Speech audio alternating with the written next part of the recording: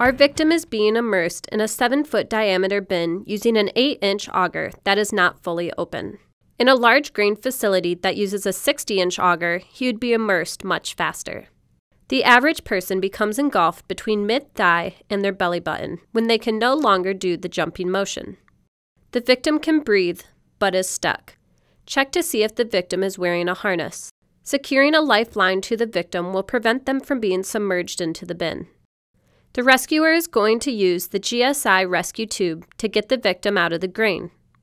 Prior to placing the panels around the victim, the rescuer informs them that the pressure will initially increase, but then decrease again when the grain is being removed.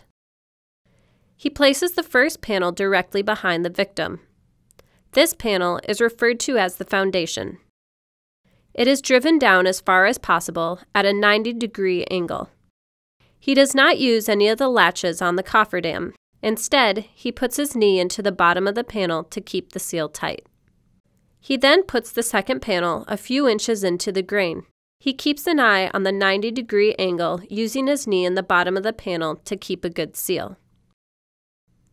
He places the third and fourth panel a few inches into the grain to hold them in place. He inspects the seal to see if it is tight. If the seal is tight, he starts driving the panels down the rest of the way. If there is a leak in the tube, it can be stopped by plugging the leak with an item such as a glove or shirt, or by lifting the panels and resealing them.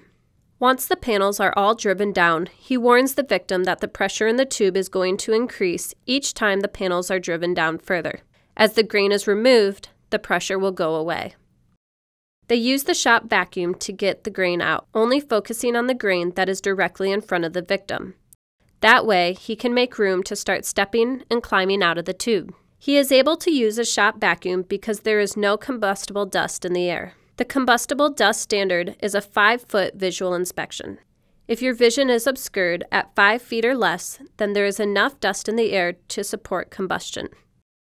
If you do not have a shop vacuum or rescue auger, or can't use a shop vacuum because there is too much dust in the air, many different tools can be used to remove grain, such as hard hats or coffee cups. It is important to remove the grain from the victim and not the victim from the grain. Forcing the victim out of the grain could result in injury. If the victim was unconscious, the rescuer would have to continue removing the grain from the inside of the tube and driving the panels down further until he can see the top of the victim's feet. He pulls one panel back, slowly lifting it up so that the grain can flow back in while he stands on the side rails.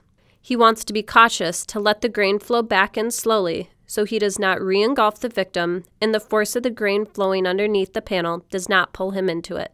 This is how you safely get somebody out of a grain bin using a GSI RES-Q Tube.